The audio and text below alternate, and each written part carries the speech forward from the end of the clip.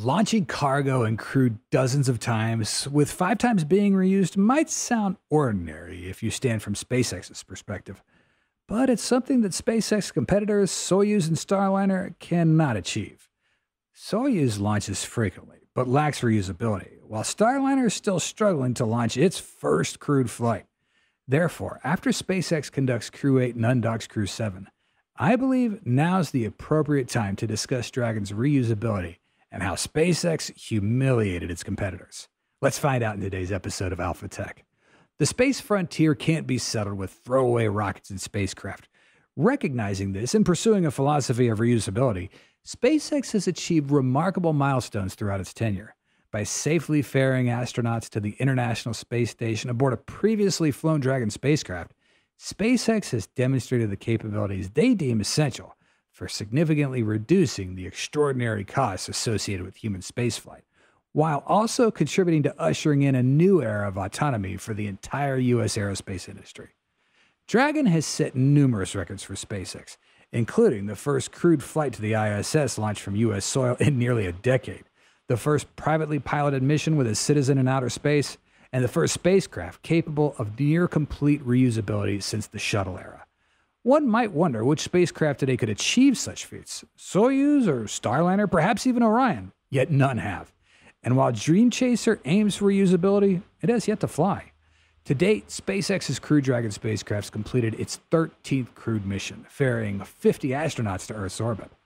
Business activity is booming for SpaceX's Dragon program, with flights occurring more frequently than anticipated due to delays with Boeing's Starliner spacecraft.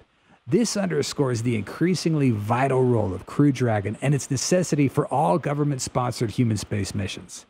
However, with the latest flight of Crew Dragon, NASA's Crew 8 mission, SpaceX's Crew Dragon Endeavour has reached the milestone of its 5th flight, the maximum number of flights that a qualified Crew Dragon spacecraft can undertake. What comes next? Will it have to halt its journey? No, certainly not. It'll fly again. This will not mark the end of Endeavour's spaceflight career, because NASA and SpaceX are striving to certify each Dragon spacecraft for up to 15 flights. SpaceX has 4 Crew Dragon spacecraft ready for reuse in its inventory, with the 5th slated to join the fleet later this year or early next year. This fleet's sufficient to meet the demands of NASA's crewed missions and commercial customers until the end of this decade.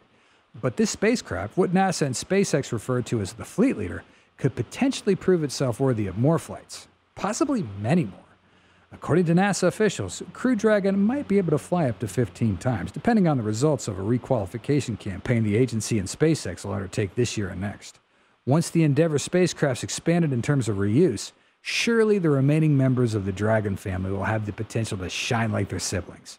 During a press briefing on February 28th to discuss the Crew 8 mission, Steve Stitch, program manager for NASA's Commercial Crew Program, said SpaceX is currently performing qualification tests of every single component on the Dragon spacecraft to determine how many flights the spacecraft might be capable of making.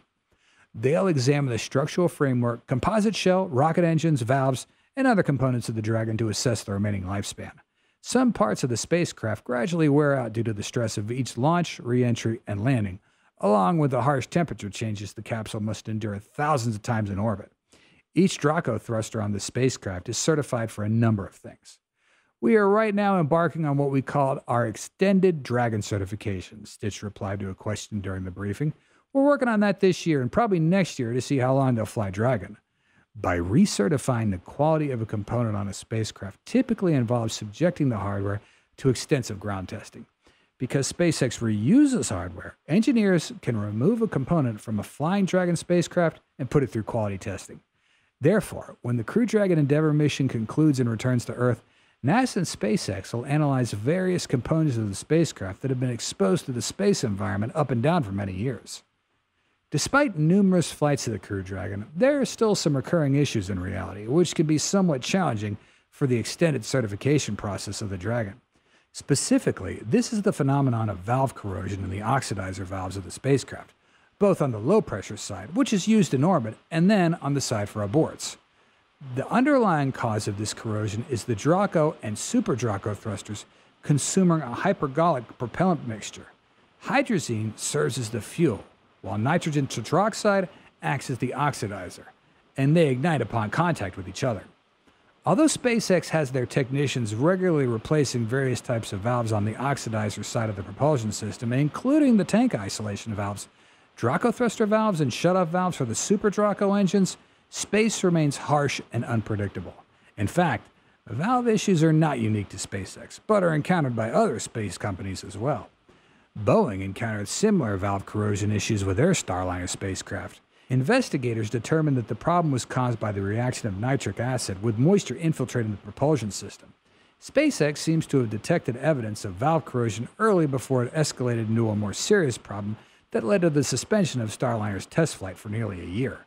But there's no need to be overly concerned about this because not only has SpaceX identified solutions, but they're also banking on the Starship, a promising next-gen vehicle slated to entirely replace the Crew Dragon and Falcon 9 in a few years. Eventually, Starship will also receive NASA's human certification, allowing it to transport dozens of crews into Earth's orbit. In essence, the criteria for Crew Dragon and crewed flight certification will likely apply similarly on Starship. So, how did Crew Dragon go through the certification process? Being a human-rated spacecraft has proven to be a lengthy journey. According to Ed Mango, former director of NASA's Commercial Crew Program, it's a rigorous process that can take months. Before any hardware was built, SpaceX's Crew Dragon capsule was subjected to a series of design reviews to ensure that it met the fundamental requirements outlined by NASA. The agency provides high-level specifications, but the details of the certification process are different for each vehicle. The commercial crew concept was that NASA will define the safety and performance requirements at the highest level they can and let the partners innovate and design the system that can meet those requirements, says Mango. For example, all human-rated spacecraft must be capable of being manually and remotely controlled, even if spacecraft is usually almost entirely automated. NASA certifies a spacecraft based on the fundamental design of the vehicle as well as the missions it's designed to perform. A vehicle to take astronauts to the moon would have to meet a different set of requirements than one carrying them to low Earth orbit. Thus, the first part of the design process involves simply identifying the needs of the mission and designing the spacecraft to meet them. For example, since Crew Dragon will be used to shuttle astronauts to and from the space station, it needs to be able to interface with its docking points and survive in space for at least 210 days. During the design process, NASA and its contractors also had to agree on a flight test program that would demonstrate that each spacecraft works as intended. For some tests, NASA let the companies decide how they'd be conducted. For example, SpaceX and Boeing had to prove that in the event of an emergency, their spacecraft could abort a mission and carry its crew to safety. Both companies completed pad abort tests, which involved firing the escape thrusters on a crew capsule while it's still on the launch pad. But only SpaceX conducted an in-flight abort test and jettisoned its capsule from a rocket during flight. Boeing opted to do simulations of an in-flight abort test based on its data. Other aspects of the flight test program were non-negotiable. For instance, NASA often requires that for every crewed flight, there must be uncrewed flights to the space station. Even though these missions are unmanned, they still demonstrate the core functionality of the spacecraft. Subsequently, the company still needs to send some people on board to prove that they can accomplish everything as planned. The extreme rigor of NASA's human rating process stems from the agency's failure is not an option ethos. As outlined in the agency's official certification documents, the human rating is less of a process and more of a mindset where each person feels personally responsible for their piece of the design and the safety of the crew. That's a significant responsibility for engineers to bear. But it can be said for SpaceX's Crew Dragon, NASA's placed full trust right from the successful Demo 1 mission in 2020. But what about Starship? With its capacity several times greater, will this process become even more challenging? Please share your opinions below in the comment section. That's all for today's episode. Thanks so much for watching and see you next time.